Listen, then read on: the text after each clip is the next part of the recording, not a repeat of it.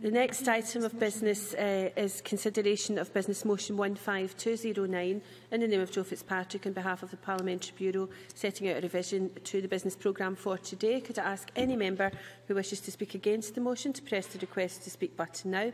And I call on Joe Fitzpatrick to move motion number 15209, please. Moved. Thank you. No member has asked to speak against the motion. Therefore, I now put the question to the Chamber. And the question is that motion number 15209 in the name of Joe Fitzpatrick be agreed to. Are we all agreed? We are. That then brings us to the next item of business, which is portfolio questions. And as time is tight across the whole afternoon, brevity would be much appreciated. Question number 1, Willie Coffey. Thank you. To ask the Scottish Government how many employers in Scotland pay the living wage. Cabinet Secretary Roseanna Cunningham. Information is not available on the overall number of employers paying the living wage, though we know many do, which is why we encourage them to become accredited. During last month's Living Wage Week, both the First Minister and myself, along with other ministerial colleagues, took part in a range of activities promoting the benefits of the living wage.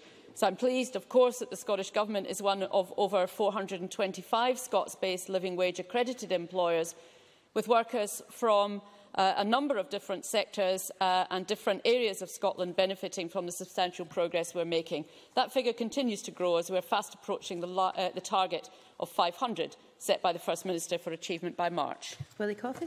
Can I thank the Minister for that answer? As she knows, the UK's national living wage increase is not a living wage and does not support young people under 25.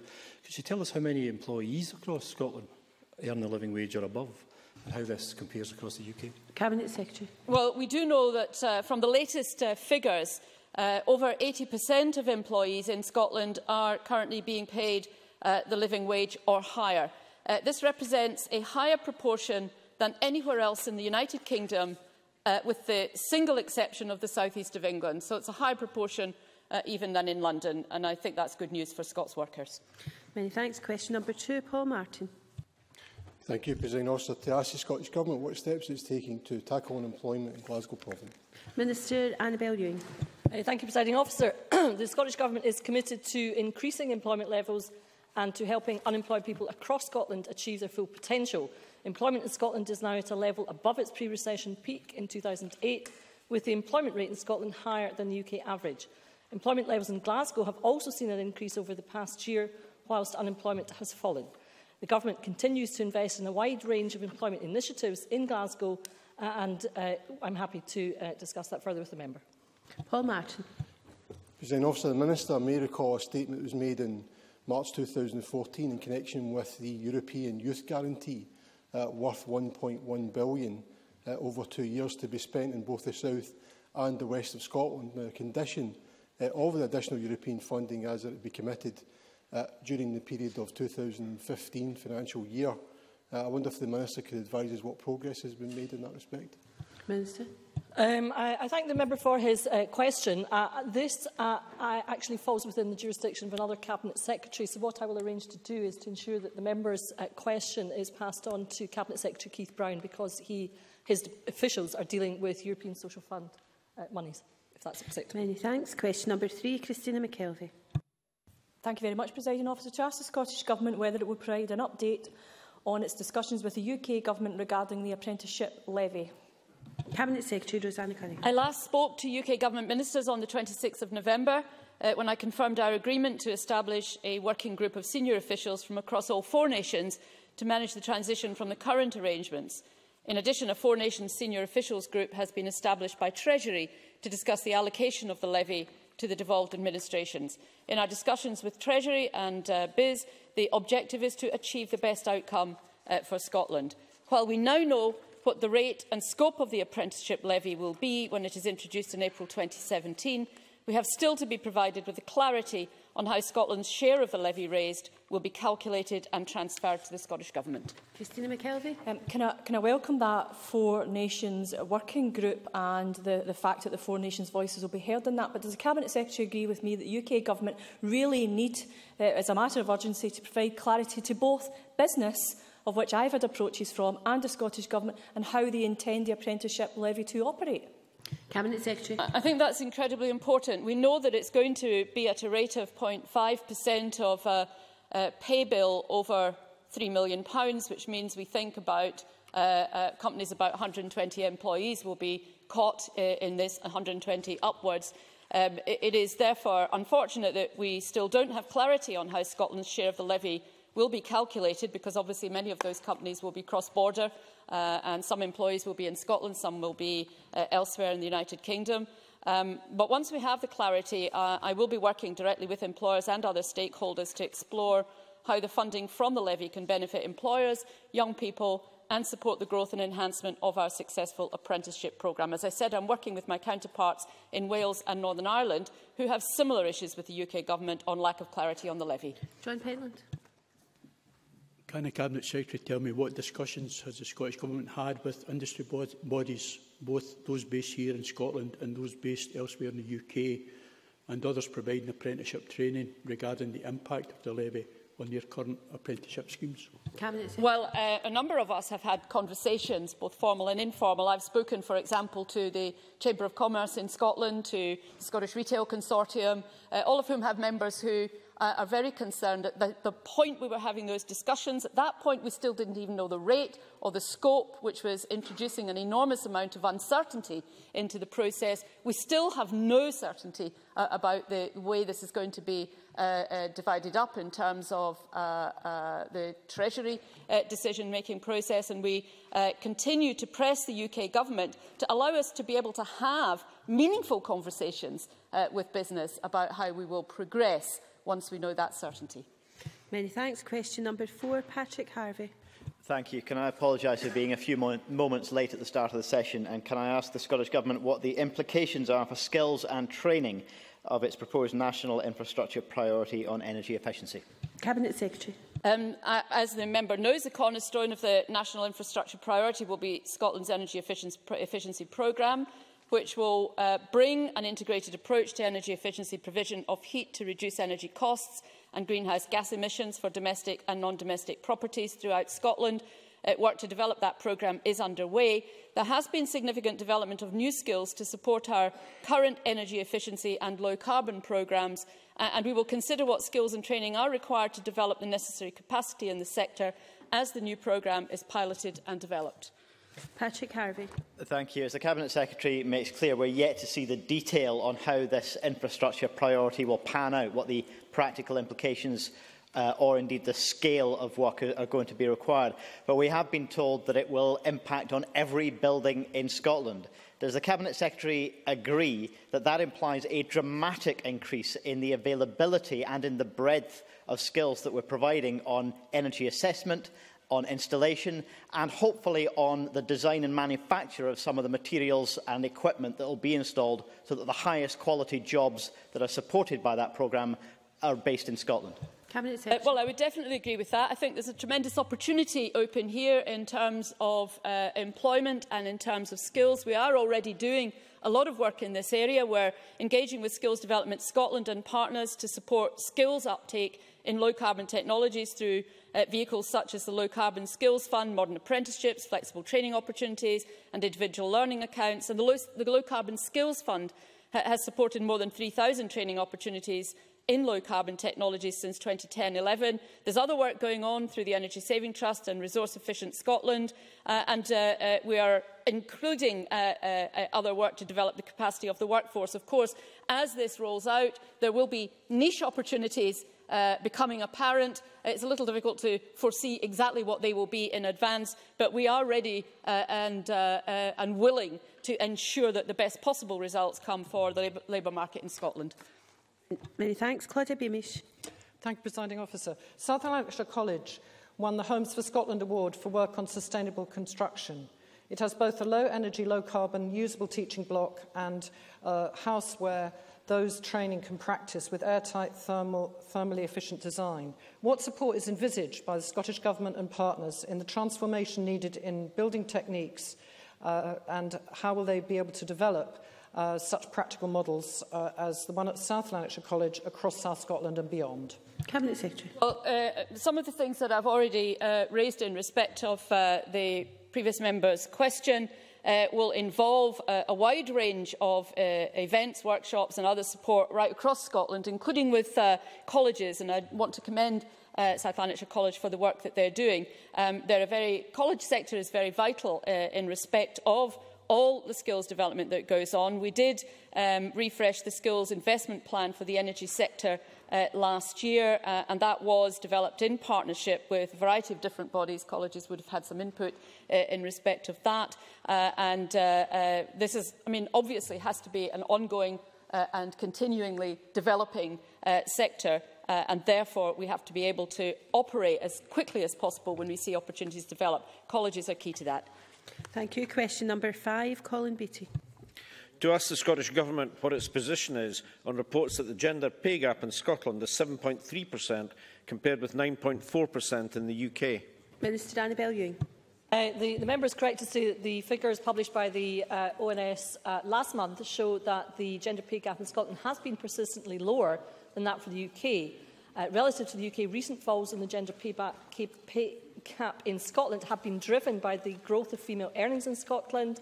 Other factors contributing to the narrower pay gap in Scotland include increases in the number of older female workers and the fact that the gap is smaller in Scotland for the highest 10% of earners. But I'm sure that the member would agree with me that the fact that we're still talking about this in 21st century Scotland, 45 years after the coming into force of the Equal Pay Act at Westminster, is really beyond comprehension, Presiding Officer. So that is why the Scottish Government has made it a priority in our programme for government to seek to address the factors giving rise to the gender pay gap to the extent that we have the power to do so. Thank you, Colin Beattie. I thank the Minister for her response. I'm sure the Minister will agree with me that despite this good news, any gender pay gap is too high. Can the Minister outline what steps the Scottish Government is taking specifically to help continue to reduce the gap? Minister. Well, as I have said in my first response, the Scottish Government sees this as an absolute priority and will seek to do whatever we can within the powers that we have. So some of the action we are taking informs the broad approach that we have to take to this issue. So, for example, we're tackling the underrepresentation of women in senior management roles and in the boardroom through our Partnership for Change campaign. We are strengthening our commitment to pay transparency by reducing the threshold at which public authorities must report on their pay gap from 150 to over 20 employees. And of course, we continue to promote fair work practices and to extend childcare provision. There is no one single answer to this problem, and we will do everything that we possibly can to ensure that in 21st century Scotland we can finally stop talking about a gender pay gap. Many thanks. Question number 6, Jenny Marra, has not been lodged. No explanation has been provided. I'm afraid this is the second week running with no explanation. It's not acceptable, and I trust an explanation will now be forthcoming. Question number 7, Cara Hilton, cannot be called because I'm afraid Cara Hilton is unable to be in the chamber, and an explanation has been provided for that. So I now call question number 8, Stuart Stevenson. To ask the Scottish Government what information it has on how youth employment in Scotland compares with the rest of the European Union. Minister Annabel Ewing. Latest data from Eurostat shows that Scotland has the third highest youth employment rate at 54.6% across the European Union countries for Q2 of 2015. Only the Netherlands at 61.3% and Denmark at 55.9% were ahead of Scotland. Stuart Stevenson. I thank the Minister for her reply, and that's very welcome news, although overtaking the Netherlands and Denmark should remain an objective. But can she say what investment is being made to improve opportunities for Scotland, for young people across Scotland, so we can get to number 1? Minister. Well, I share the member's ambition to always seek to get to number 1. The Scottish Government has, in fact, been taking a number of initiatives and making a number of investments to ensure that we do everything we can such that young people can fulfil their potential in life. For example, of course, we have invested over last year in this, 12 million last year and 16.6 million this year, in embedding our developing the young workforce principles and policies.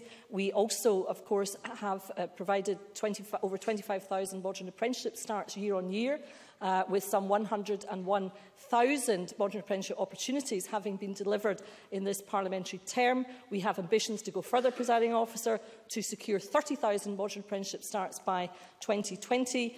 We also, of course, work with Skills Development Scotland in terms of employability activity. We invest in Community Jobs Scotland, operated through the SCVO. We have extended the eligibility for the Educational Maintenance Allowance. There are a number of other initiatives, and we work with Inspiring Scotland to help young people in the 14 to 19 age bracket. So we are conducting a number of activities across a range of areas to ensure that we do everything we can.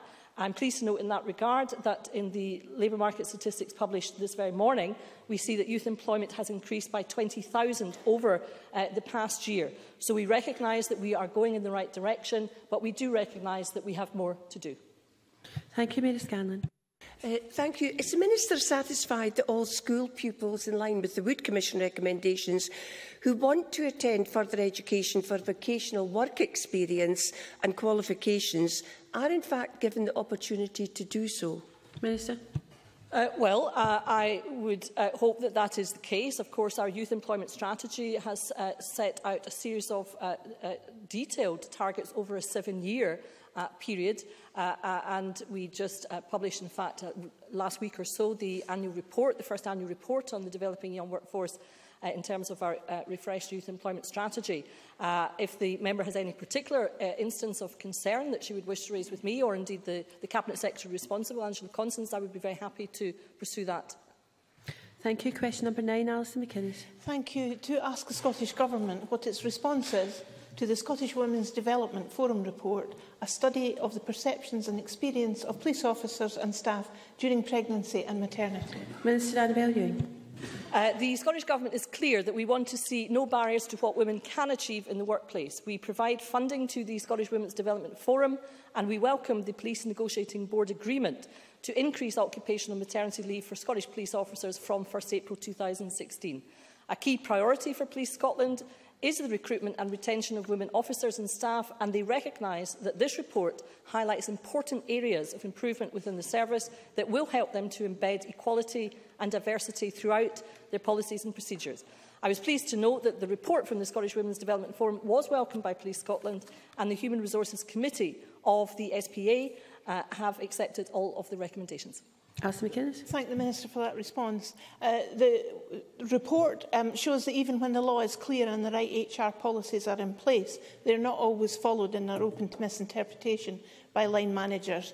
And that's something that happens across employers. Maternity Action say that all the available evidence suggests that pregnancy and maternity discrimination is now more common than ever before, estimating that as many as 60,000 women in the UK are pushed out of work each year.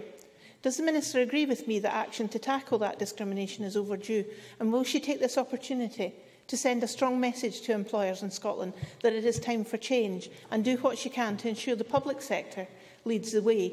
And would the Scottish Government consider commissioning research into the prevalence of pregnancy and maternity discrimination in the workplace? Trying to deal with each point in turn. On the issue of Police Scotland, I understand that they will be shortly publishing a new pregnancy and maternity guidance pack. An updated standard operating procedure and additional reference material will be available on both the intranet and the internet. And so I think we will see practical steps being taken within Police Scotland that I'm sure the member would commend. In terms of the wider issue, I absolutely agree with the member that it is unacceptable that we see any discrimination in the area of maternity, pregnancy and maternity. There is some work being done by the UK Government. I understand that has been delayed, but when we get that response that they are preparing, we will work with the EHRC as the Scottish Government to see what we can do, and we will at all times make sure that we make the message very clearly that this is unacceptable behaviour in the 21st century. Thank you. Call question number 10, but brevity would be appreciated. Ian Gray. The Scottish Government what action it is taking to address the reported shortage of 11,000 professionals with digital skills particularly in relation to computer coding training? Cabinet Secretary. We are working in partnership with public sector partners and industry representatives to address skills issues in Scotland's digital sector, with a programme of work built around the recommendations in 2014's ICT and Digital Technologies Skills Investment Plan. A prime example of the collaborative work is the recent opening of Code Clan, an industry-led digital skills academy based in the heart of Edinburgh. Thank you, Ian Gray. The Cabinet Secretary will know that earlier this year the Education Committee received evidence that in recent years we've lost over 200 computer science teachers in schools and that teacher training places remain unfilled. As a result, some 12% of Scotland's secondary schools do not teach computer science at all. What action is the Scottish Government taking to address this crisis in computer science education? Cabinet Secretary. Well, there are a number of things that are being pursued at every level of education, including colleges and universities.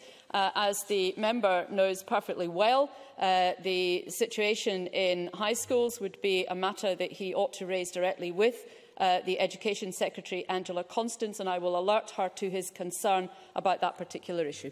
Many thanks. We now turn to questions on social justice communities and pensioners' rights, and I would appreciate brief questions and answers in this section too, please. Question number 1, Richard Lyle. Thank you, Presiding Officer. To ask the Scottish Government what action it is taking to looking after the welfare of older people. Cabinet Secretary Alec Neil. Presiding Officer, we have a long-standing commitment to improving the welfare of older people throughout Scotland. We've taken decisive action in a number of areas, including investing in services and initiatives designed to empower and improve the lives of older people, including free personal and nursing care, a record £119 million this year for fuel poverty and energy efficiency, the concessionary travel scheme for older and disabled people, supporting a number of social prescription pilot projects in Glasgow and introducing free prescriptions. We are also committed to working with older people and older people's organisations to ensure that the quality of life for older people in Scotland continues to improve. Richard Lyle. Can I thank the Cabinet Secretary for that very welcome answer and ask him if he agrees with me that policies like the concessionary bus travel scheme is one which delivers for older people in our communities across Scotland and indeed tackles issues of isolation. Can I also ask if he can tell me what action has been taken this festive period to ensure that we are aware of isolation of older people in our communities, particularly important at this time of year? Cabinet Secretary. Presiding Officer, I would agree totally with the member about the benefits of the concessionary bus travel scheme, and I think it makes a major contribution in the prevention area to stopping isolation, stopping depression amongst older people. There is no doubt about that. In terms of provision during the festive season, obviously every service is making their own arrangements, but generally I would draw attention to the Silver Line, which is Age Scotland's free helpline for older people, which offers information, advice and a befriending service for older people throughout the year, including at this time of year, and of course it's supported by the Scottish Government. Many thanks. Question number 2 has not been lodged. An explanation has been provided. I therefore call question number 3, Joan McAlpine. Thank you, Presiding Officer. To ask the Scottish Government what information it has regarding how many single parents in Scotland have been subject to benefit sanctions in the last year. Cabinet Secretary. Presiding Officer, in the year ending June 2015, a total of 1,854 job seekers allowance sanctions were applied to 1,207 lone parents in Scotland.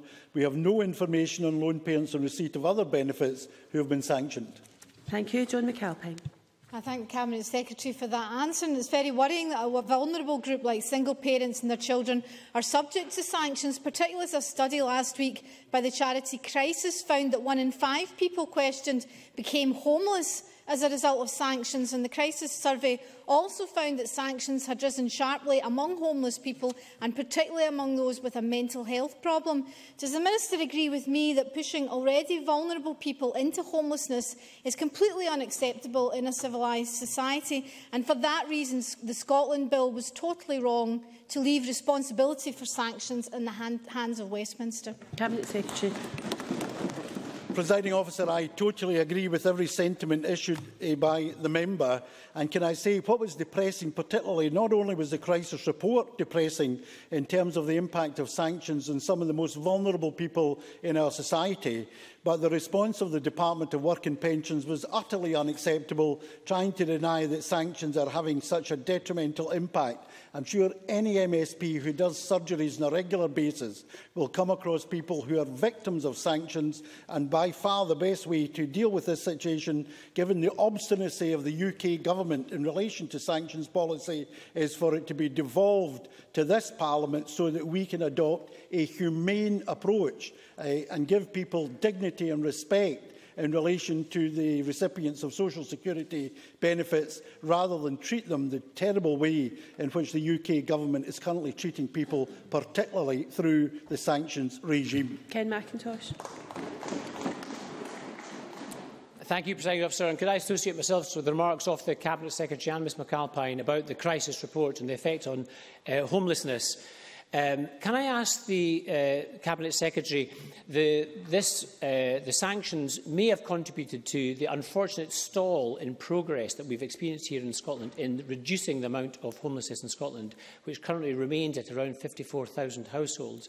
Can I ask the Cabinet Secretary how he will respond to that situation and what action he can take to actually address homelessness in Scotland, particularly at this time of year when we actually have rough sleepers out in our streets? Cabinet Secretary. Presiding Officer, I make a distinction in terms of how we approach this question, as previous administrations have done, between rough sleepers, which present particular challenges, and the more widespread issue of homelessness, which very often is a result of family breakdown, including issues like domestic abuse. And if we look at the success we've had in a whole range of areas across various parts of the country in dealing with homelessness, of course the best way to deal with this is to increase the supply of housing. And that's precisely why we have committed to a nearly 70% increase in the programme of building for affordable homes in Scotland over the next 5 years. And I would hope the Labour members would welcome that 70% increase in the building programme for affordable housing. Question number 4, Drew Smith. Presiding Officer, may I ask the Scottish Government for what reason the publication of the Scottish Index of Multiple Deprivation has been delayed? Minister Margaret Burgess. The Scottish Index of Multiple Deprivation was delayed because an extension to an earlier consultation which improved the geographical building blocks or data zones of the index meant that it was not possible to complete the SMID in 2015. The SIMD is designated as a national statistic by the UK Statistics Authority, and as such the decision to delay it can only be taken by the Chief Statistician. His decision was announced in October 2014 through the SIMD section of the Scottish Government website and communicated in an SIMD newsletter. There was no ministerial involvement in this decision. Drew Smith. Thank you, Presiding Officer. The decision to delay publication is obviously regrettable, but in the spirit of Christmas, can I ask the Minister which targeted and redistributive policies of this Government is she most confident will have delivered a meaningful improvement in the position of her constituents and mine living in some of the most deprived parts of the country? Minister. I think a number of measures this Government has taken, and I would raise childcare as one of the issues that we've taken to increase childcare, to assist people back into work and get them back into the economy and improve their standards. But also we've taken a number of issues and social measures which are helping: free school meals, educational maintenance allowance, the reduction, the council tax freeze, the council tax reduction scheme, the Scottish Welfare Fund. All of these are helping people in deprived areas and improving their life chances, and we'll continue to do what we can to help people in low-income areas and deprived areas, despite the austerity forced on us by the UK Government. Question number 5, Mike Mackenzie. Presiding Officer, to ask the Scottish Government what plans it has to improve the energy efficiency of existing homes. Minister. Energy efficiency is a priority for the Scottish Government and has been designated a national infrastructure priority in recognition of its importance. The cornerstone of this will be Scotland's energy efficiency programme, which will provide an offer of support to buildings across Scotland to improve their energy efficiency over a 15 to 20-year period. During this first development phase of the programme, we will continue to deliver our existing home energy efficiency programmes for Scotland, which provide support to households across the country. This includes local authority-led area-based schemes, our national fuel poverty scheme, Warmer Homes Scotland, and low-cost loans, which will help households spread the upfront costs of investing in energy efficiency. Mike Mackenzie. Thank the Minister for that answer. I wonder if you could tell me a bit more about how the new Scotland's Energy Efficiency Programme will build on the Home Energy Efficiency Programme for Scotland in terms of delivery in rural areas. Minister. We've established the Rural Fuel Poverty Task Force to consider the issues facing our remote rural and island communities in tackling fuel poverty and improving energy efficiency. And the task force is due to report later next year and will incorporate their recommendations into the development of the new programme as appropriate. But what I would say to the member is that over the lifetime of the HEAPS programme, we've allocated over £7.4 million to Highland Council to support area-based schemes. We've increased the grants available to houses in remote and rural areas by almost 40%. It's now £9,000. So we will build on the success of our existing area-based schemes, and once the new powers over supplier obligations have been devolved, we'll have scope to tailor Scotland's energy efficiency programmes so it best meets Scotland's needs, and that will very much include the rural and island communities. Question number 6, Alison Johnston. To ask the Scottish Government what percentage of dwellings in the Lothian region meet the Scottish Housing Quality Standard. Minister.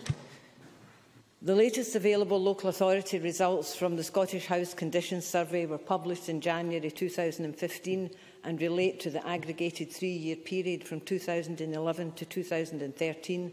And these show that 50% of all dwellings and also 50% of social housing in the Lothian region met the Scottish Housing Quality Standard. But I would stress that this doesn't necessarily reflect the current level of compliance. Every social landlord in Scotland also has to provide an annual return of their compliance, which is published on the website of the Independent Scottish Housing Regulator. The regulator has advised that from the returns made by landlords, there are 79,382 self-contained social rented properties in Lothian as at the 31st of March 2015.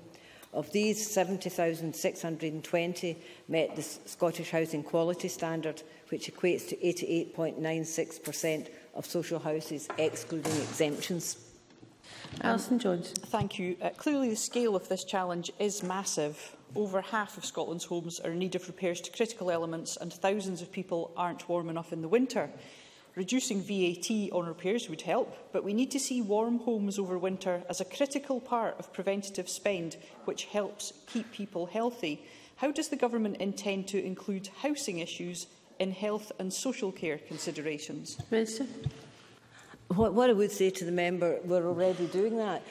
Our programmes of HEAPS and our energy efficiency programme and keeping folk warm in their homes and providing energy efficiency measures sit side by side with what we're doing in health and social care. And we have, in terms of our fuel poverty group, a health professional on that group as well from Health Improvement Scotland. So we are looking at that very closely. I've already said this morning, this afternoon, about our Scotland's Energy Efficiency Programme, what we're currently doing with our Warm Works Programme and our energy advice, and we'll continue to do that, and what we're also looking at in the building of new homes to ensure they are energy efficiency, as well as improving the housing stock of the current homes. Briefly, please, Cameron Buchanan.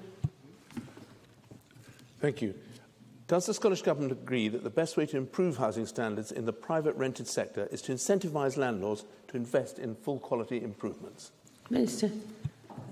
What I would say to the member, we've already in the Housing Bill, the Housing Act that was passed last year, improved standards that landlords have to make to ensure that their houses are up to standard, because it still is a problem, and it is showing that it's in the private rented sector that the housing is of the poorest quality. And we've taken actions to address that, and we will continue to do that in regulating letting agents, in enforcing landlord powers, and giving tenants more right in our private tenancies bill. Thank you. Question number 7, George Adam. Thank you, Presiding Officer. To ask the Scottish Government what action it's taking to tackle poverty. Margaret Burgess. Our commitment to tackling the long-term drivers of poverty through early intervention and prevention is articulated in the Child Poverty Strategy for Scotland 2014-17. The strategy focuses on maximising household resources, improving children's well-being and life chances, and provision of well-designed sustainable places. It includes a full measurement framework against which the progress on the key outcomes will be measured. We have also appointed an independent advisor in poverty and inequality, and we will publish a social justice action plan early in the new year. The Scottish Government is committed to building a fairer Scotland and reducing inequalities, but we are aware that the UK Government's welfare cuts and austerity agenda will have a significant and detrimental impact in Scotland and do nothing to tackle the scourge of child poverty. George Adam. Thank the Minister for her answer. Does the Minister agree with me that it is unacceptable for the Westminster Government to spend billions of pounds renewing Trident, while at the same time spending hundreds of thousands of pounds every time they drop a bomb in Syria? Is it right that they are doing all this while there is unprecedented use of food banks in Scotland? Minister, briefly, please. I certainly don't think it's right. The Scottish Government is firmly opposed to the UK Government's plans to retain and renew its Trident nuclear weapons. It's indefensible that the UK Government to propose wasting £167 billion in renewing Trident nuclear weapons, and it's doubly galling while people are being hit so hard by the Treasury's damaging austerity cuts, which we know are forcing people into food banks. And also the decision of the UK Parliament to expand airstrikes against Daesh are potentially counterproductive unless supported by a comprehensive strategy to bring a peaceful end to the wider conflict and build a fair and just, stable future for the people of Syria. We urge the UK Government and international community to work towards this end as a matter of utmost urgency. Question number 8, Kevin Stewart. Thank you, Presiding Officer. To ask the Scottish Government when it expects the Planning Review Panel to complete its work. Cabinet Secretary Alex Neil. Presiding Officer, the review panel is expected to submit their recommendations to Scottish ministers in May 2016. Kevin Stewart. Thank you. The Cabinet Secretary is well aware of the controversial Marshall Square development in Aberdeen. Will he consider any proposal from the review panel or others to require developers of major projects to provide 3D video visualisations of their schemes at the pre-application stage to better inform the public about proposals?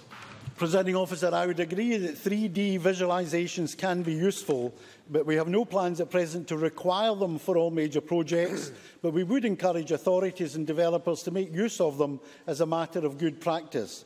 This could be particularly helpful where there is significant community interest in a major development. Question number 9, Jackie Bailey. To ask the Scottish Government whether it considers that it will end fuel poverty by November 2016. Margaret Burgess. The Scottish Government is committed to eradicating fuel poverty as far as reasonably practical by November 2016. The Scottish Government is doing everything it can to tackle this issue, and the latest statistics show that fuel poverty levels have been contained despite fuel prices rising. Jackie Bailey. I would question the Minister's response while still thanking her for it, because isn't it the case that the method by which you account fuel poor in Scotland has changed? So a simple manipulation of the figures has accounted for the fall and no action on the part of the Scottish Government. Isn't it therefore the truth, Presiding Officer, that the SNP will not end fuel poverty in November 2016? Minister. I would certainly say that we are not manipulating the figures. The methodology used in the Scottish House and Conditions Survey to estimate fuel poverty was recently changed. The methodology to reflect the current industry standard for assessing home energy performance. But what I would say to the member is last year the methodology changed as well, as she's well aware, and we didn't get the same criticism when fuel poverty rose by the methodology. So for the first time the survey also includes the contribution of the Warm Home Discount Scheme and a more accurate reflection of the prices households are paying for fuel in Scotland. Question 10, Rob Gibson. Thank you, Presiding Officer. To ask the Scottish Government what consideration the Cabinet Secretary for Social Justice, Communities and Pension Rights has given to the implementing of the International Covenant on Economic, Social and Cultural Rights. Briefly, Minister Marra Beattie. Action which gives effect to rights identified in the International Covenant on Economic, Social and Cultural Rights is central to the work of the Scottish Government. Equality and social justice are at the heart of our programme for government, and we are committed to economic growth that is both sustainable and inclusive. We've taken specific actions to reflect a human rights approach, including promoting gender equality, fair work and the living wage, championing access to higher education, delivering high-quality health and social care services, building affordable homes and working to empower communities and legislating for land reform. These actions contribute directly to the shared vision in Scotland's National Action Plan for Human Rights of a Scotland where everyone can live a life of human dignity through the realisation of internationally recognised human rights. Briefly, Mr Gibson. Thank you for that answer. Can the Cabinet Secretary offer any other examples of obligations under the UN Charter as they influence the policy drafting in planning and in housing law? Briefly, Minister. I would briefly point out that the international obligations are mirrored in Scotland's approach to homelessness legislation, which ensures that all those assessed as being homeless through no fault of their own are legally entitled to settled accommodation, and the work we are doing to provide a ready supply of affordable housing at 50,000 in the next Parliament. Thank you. That ends portfolio questions. The next item of business is a statement by John Swinney on the draft